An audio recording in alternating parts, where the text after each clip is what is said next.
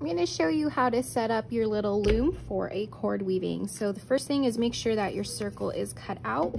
You need to make sure that all of these little notches are cut out and there is a hole in the middle, okay? You are going to pick 2 colors of yarn. So I picked blue and pink. You need 4 of each color. So 4 plus 4 equals 8.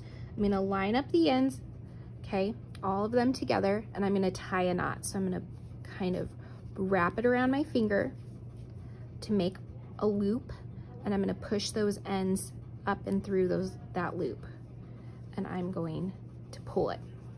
Okay, so I'm just making a knot. Okay, then I'm going to push this through the loom, okay, and I'm going to set it up in an X. So I'm going to go 1 here, 1 here. Okay, so I'm working with my pink color right now. So I'm going to go 1 here and 1 here. So there's my X, just north and south. And now I'm going to make one on east and west with the other color. 1, 2, 3, and 4.